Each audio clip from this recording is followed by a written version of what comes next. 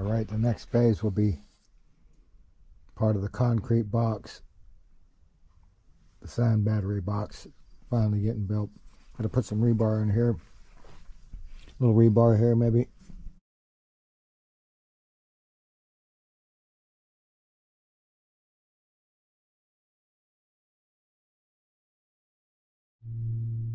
So I made this little map diagram of the box and these concrete form parts I need to make. I had some forms I couldn't get loose on the very bottom. I mean, I could have got them loose eventually. I left them in, so I've come up with this three-piece form idea. There's one made already. Can't even see the same, but that's actually 3 pieces.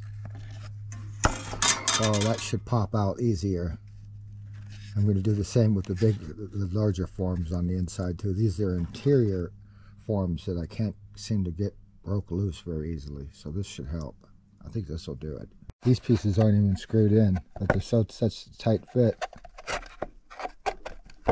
that I don't think I even need to worry about screwing them in. Man, this thing works fantastic. I got it for like $8 at the Goodwill.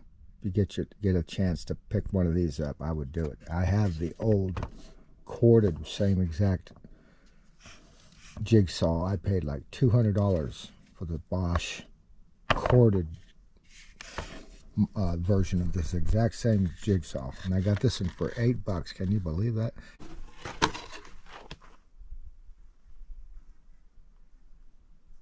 So when I had these internal forms on the bottom when I first started this, one set I couldn't get out.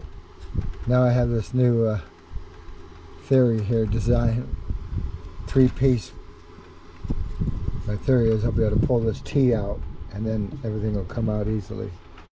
So I'm going to weld a piece of rebar here and weld probably put 3 rebars here and one little, maybe a couple L's, connect it all together all the way around. More materials. Got all the concrete for the next phase. And another batch of rebar. More rebar. I've got some work to do. I'm not sure if I'll get to this weekend or Monday.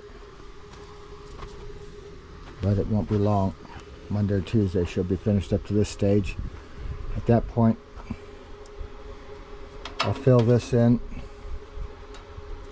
put the next sheet on, and then put the rods in. And then once I get those rods in place, I'll be able to continue up. I'll probably continue this wall up until I get to the base of these next hot air duct outlet here on these 4 outlets. So I'll continue this wall up to meet up to the base of these outlet bricks in this trough I'm going to build.